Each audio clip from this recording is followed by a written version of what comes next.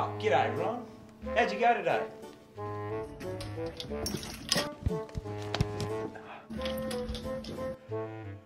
Hey, Ron. Oh, good a shot under par today. First hole, down the middle, lost my ball, still made birdie. Second hole, hits a tree. I don't even know why there's a tree there. Kicks out.